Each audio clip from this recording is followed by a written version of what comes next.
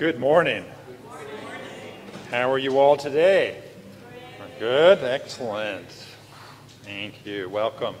Welcome to worship this morning. Welcome to everyone who is worshiping at home on this lovely day. It's a beautiful day, great day for the Lord. Prayer of understanding. God of the prophets and poets, the seers and storytellers of Scripture, thank you for the ancient visions of your truth, which will guide us.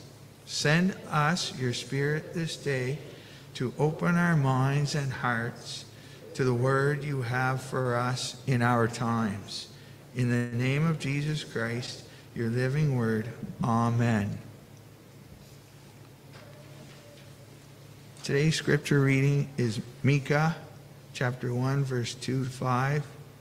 Chapter 5, verse 2 to 5a, and chapter 6, verse 6 to 8. Hear you peoples, all of you, listen, O earth, and all that is in it, and let the Lord God be a witness against you, the Lord from his holy temple. For lo, the Lord is coming out of his place, and will come down and tread upon the high places of the earth.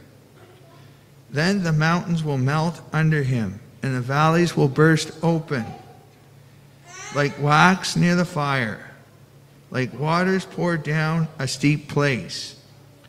All of this is for the transgression of Jacob, and all for the sins of the house of Israel.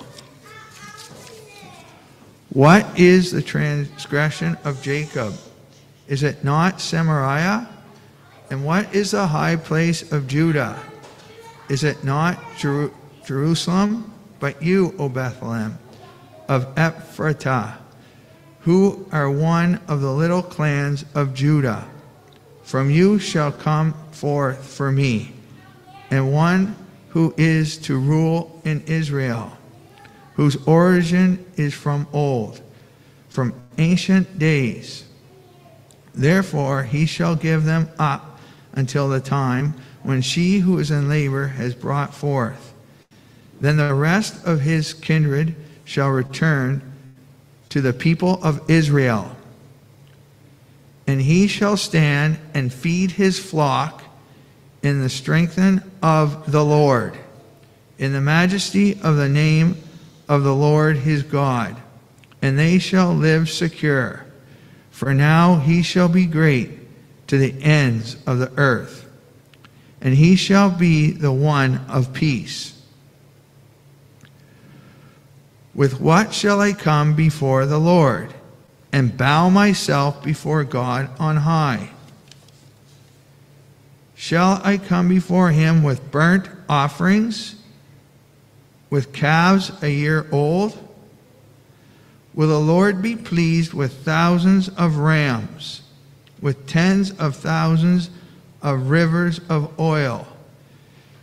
Shall I give my firstborn for my transgression, the fruit of my body for the sin of my soul? He has told you, O mortal, what is good, and what does the Lord require of you, but to do justice and to love kindness, and walk humbly with your God. The word of the Lord. Thanks be to God. Let's pray. May the words from my mouth and the thoughts and meditations on our hearts be acceptable to you, O Lord, our rock and our Redeemer. And as I preach, hide me behind your cross so that there is less of me and more of you. Amen.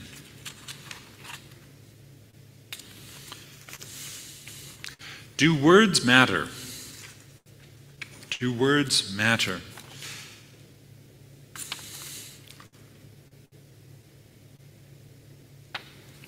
I hope they matter. I hope they matter because so much of what we do in worship is hearing and speaking and offering prayers to God and sharing with one another speaking out in public, I hope words matter. This week is the 27th conference of participating members of the UN group on climate change. They're meeting in Egypt, COP27. A lot of environmental and climate change activists and leaders are there. And there was Bill McKibben is an American environmental activist, and he writes a newsletter throughout the week, and he's been going to the COP conference for a good long time. And this week he remembered all the different protests that they've had of people participating in this conference, walking through the streets of whatever city they were, carrying signs. And this year, since they are in Egypt, where political expression is not necessarily free, they're not walking through the streets. They're only walking through this little 800-foot section of the conference area where they are, all these delegates, because free political expression is not possible. All you need to do is ask the thousands of political prisoners there whether free political expression is possible. So instead of winding through the streets, there's an 800-foot path in this industrial warehouse district where COP27 is happening. It's the only 5 acres of political freedom in Egypt right now. So the question is, do words and silent protest matter? One of the participants at COP27 this year, her name is Sa'ana. She is the sister of Alaa Abdel Fattah, one of thousands of political prisoners in Egypt. And she said this today, and she knows that when she leaves the conference, she herself will also be arrested and imprisoned. She said, "I came here thinking I would be alone," she said. "But instead, I found my family here. Know that your voices have echoed into every dark corner of every prison cell. I go to Cairo tomorrow to stand outside the prison gates with my mother. But I know I don't go alone." Do words matter? Yes, they do. They reach into the dark corners of prison cells. They reach into the corners of all the world. Do words matter? They do. MICAH is a minor prophet. But practically every church quotes one of his verses: to act justly, to love mercy, and to walk humbly with your God is probably cross-stitched and needlepoint and painted on so many Christians' homes, that verse, painted on signs. A friend of mine, a Lutheran friend of mine, joked that there can't be any kind of document coming out of their national church without that Bible verse, Micah 6:8, embedded somewhere in the document: to act justly, to love mercy, to walk humbly with your God. Do words matter? Some people might say that Micah is a failed prophet because his prophecies of destruction didn't come to pass immediately. They eventually did. Micah was just this peasant farmer outside of the official group of prophets. He prophesied. The first 3 chapters of Micah are oracles of destruction. And then there's hope. Did Micah's words matter? Prophet Jeremiah says yes. Because one of the kings that ruled in the southern kingdom when Micah was a prophet, Hezekiah, actually implemented reforms to their society. And Jeremiah says it's because of Micah's words that King Hezekiah made these changes to their society. And it's because of Micah's words that those oracles of destruction were not fulfilled. Because Micah spoke God's word, Hezekiah changed the direction of their society.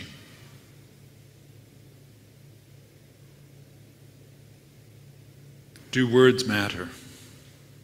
They do, and sometimes actions matter as well. You think of Ezekiel, who lay on one side for 390 days just to prove a point.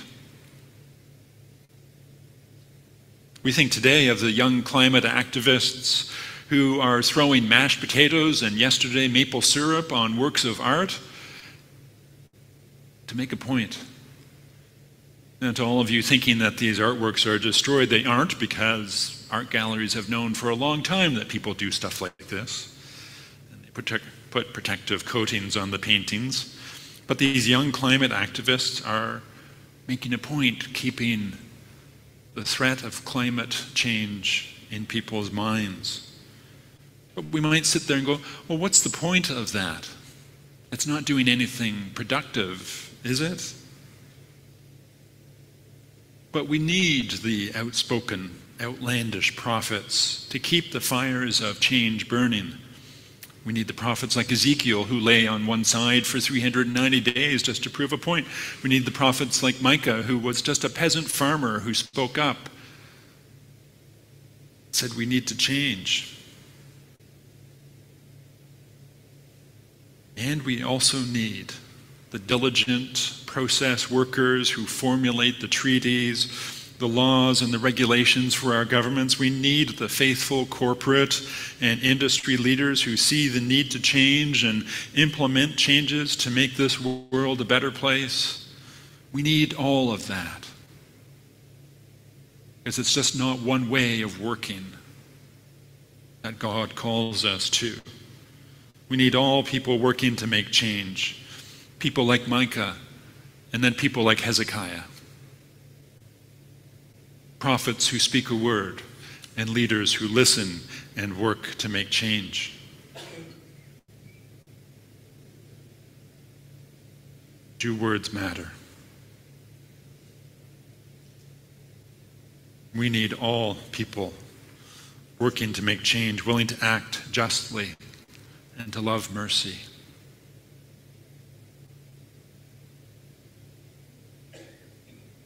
Well, the last part of that verse in Micah, to act justly, to love mercy, to walk humbly with your God. To walk humbly with your God. What does that mean?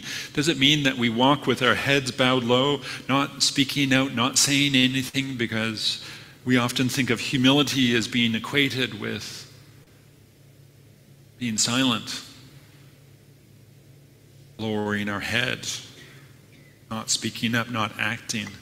But that's not what Micah is saying. To walk humbly with your God means to walk deliberately, daily with God, to listen for God's guidance, to accept God's guidance, to know that it's not just us who are doing the work, but it is God who is taking all the pieces that we offer and making something out of that. So it's not just those young climate activists who are throwing maple syrup on an Emily Carr painting. And it's not just the politicians and the scientists and the industry leaders, but God is using all of them to make a change. Will we participate? Is what we have to offer enough? Walk humbly with your God means to accept God's guidance, to offer what we have, and to trust that God will use it.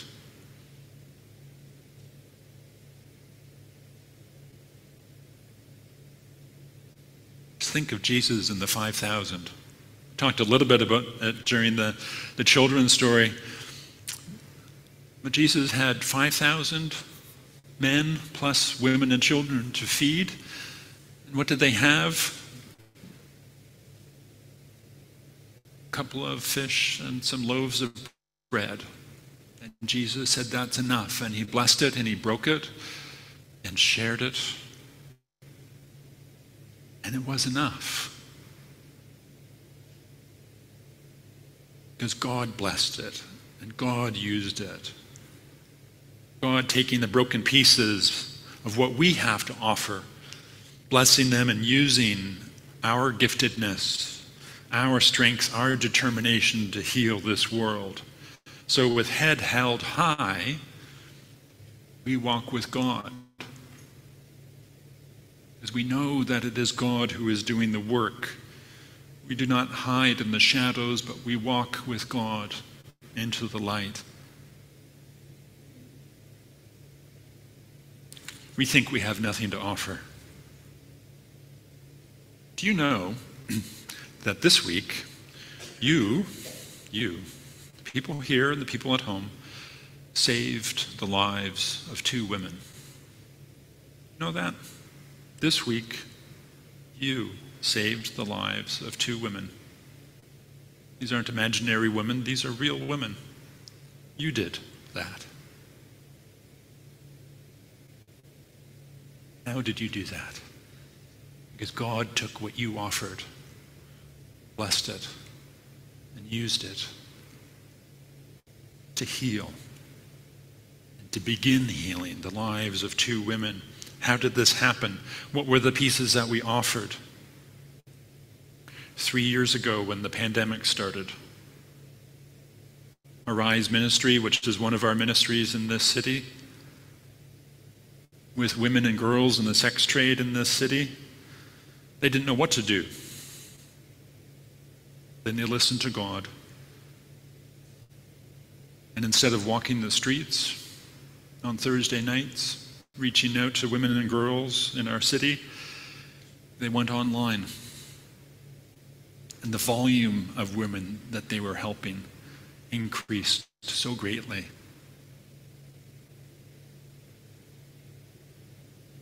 And where the women were spread so widely. They were getting calls and requests online from women around the world because of your offerings, because of your prayers. Arise was able and is able to reach out, to be a place where women and girls can call, email, text, whatever, to say, I need a little bit of help. I don't know what to do. And so this past week, 2 women in another country, south of the border, I don't want to say what state they're in, they reached out to one of the caseworkers at Arise Ministry and said, we need to get out of this business that we're stuck in, trapped in.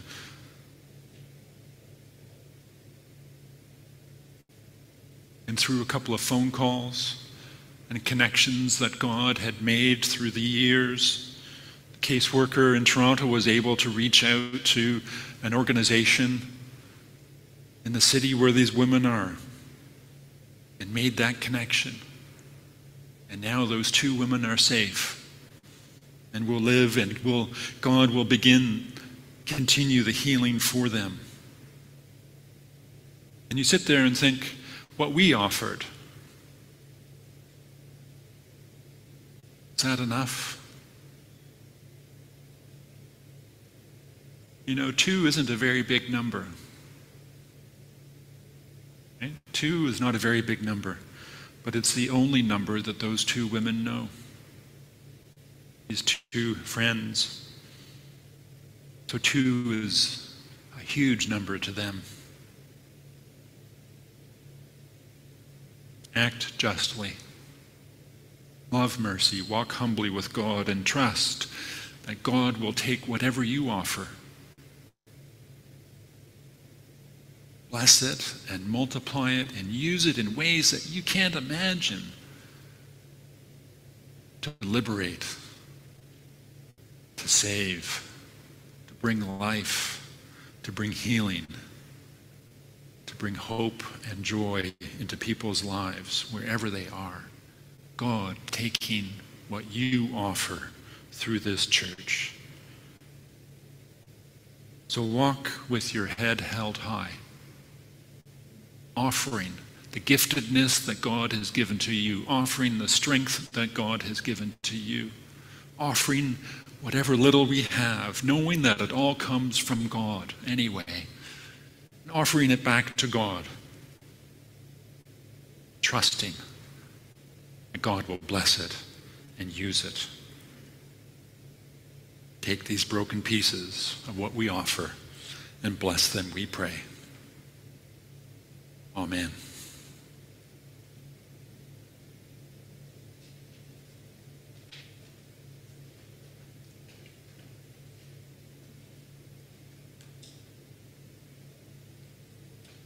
Please join us for our prayer of the day.